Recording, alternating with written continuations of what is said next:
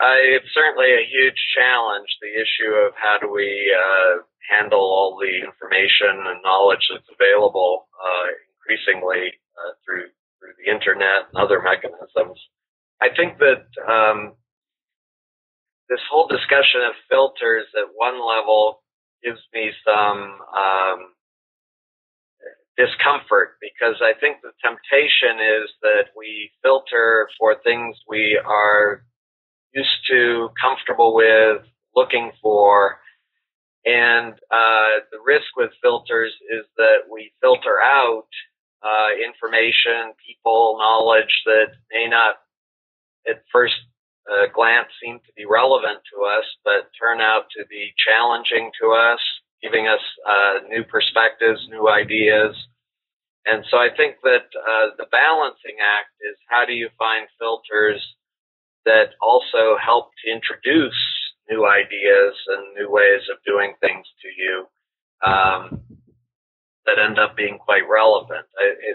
For that reason, I'm very focused on not so much mechanical filters or technology filters, but people as filters. I've been very active on Twitter, and one of the things that I found most valuable about Twitter is because I focus on connecting with people who are very diverse, have very different kinds of backgrounds and experiences to my own, I'm constantly introduced to new ideas that actually turn out to be quite relevant and interesting. But because they are people I trust and have respect for, I'm confident that I'm not going to be overloaded with things that are not useful, not relevant. So it is a balancing act, and I think that people end up being one of the best ways to deal with that information overload. I would also say that an interesting phenomenon to me is, if I talk to people who are really passionate about their work and what they're doing, I actually rarely hear any concern about filtering. Passionate people seem to be able to